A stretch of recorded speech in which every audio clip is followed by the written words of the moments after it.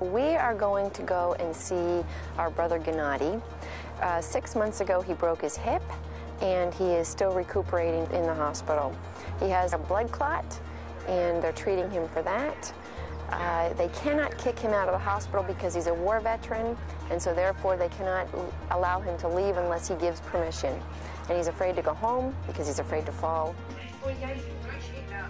Ganadi has a pressure ulcer on his foot, and they don't change the dressings as often as we would in the States, and so therefore I bring different supplies and I supplement what the physicians are doing, and I change the dressing.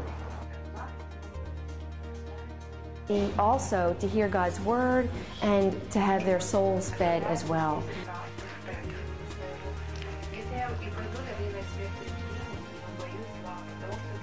His roommate had his toes operated on for diabetes, and they needed to be removed. We're going to give him a glucometer. He is not a member of any of our churches, but in the name of our Savior, we decided to do this for him in hopes that this act of love and kindness from us will open up his heart and his wife's heart to the gospel.